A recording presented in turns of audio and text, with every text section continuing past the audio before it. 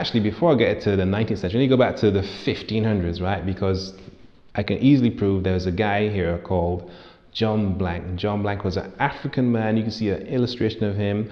There's something called the Westminster Tournament Scroll, produced in 1511, and you can clearly see an African man playing a trumpet on a horse.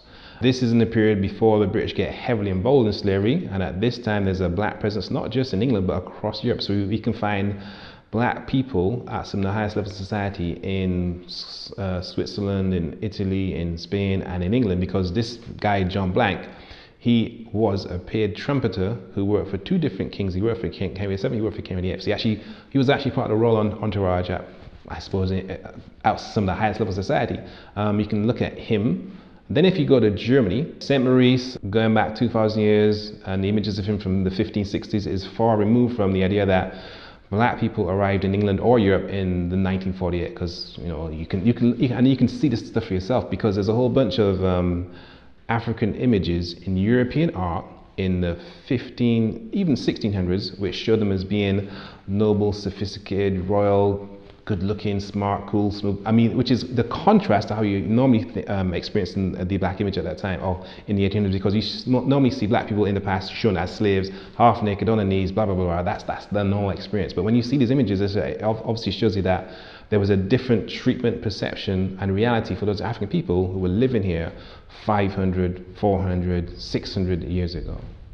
Another person I'd suggest to kind of check out, this is in the 1800s now, is a guy called Prince Alamayo. Prince Alamayo, he was brought here from Ethiopia in 1868, about 7 years old. So basically the British went to Ethiopia, mashed up this town called Magdala, and even though his mum was still alive, they said they were going to adopt him, or bring him back to England for some reason, right? So he's brought back to England as a 7-year-old kid, and then Queen Victoria adopts him. He becomes part of the royal entourage again. And actually he has family back in Ethiopia. They're writing letters saying, please come home, please come home. He's actually saying to the British, I want to go home, I want to go home. They refuse to send him home.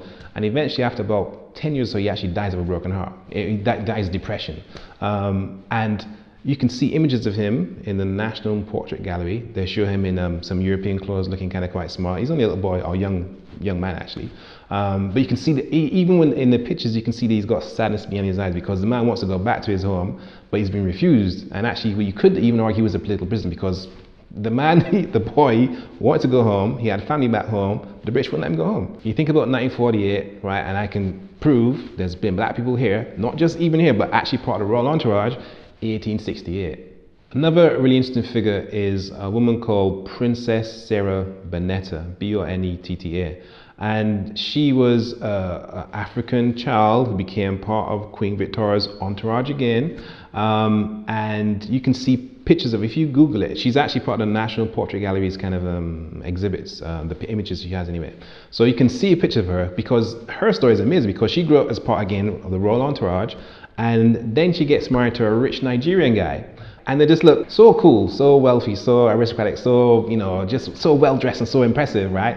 And this is pictures from the 1860s or something like that. So it's like a photographic document of the black presence in England long before Windrush. And these people were, like I said, that Nigerian guy was a wealthy guy. They got married, went to live in Brighton, had a big kind of wedding down there, and that's the history. So it's all true, it's all factual. So the question then is, how come when they're doing Victorians at school, which they do, they don't mention her or him? Because the pictures are there. National Portrait Gallery, you can actually go and see it for yourself. Actually, you can see it online more often than in an actual display, but it's there.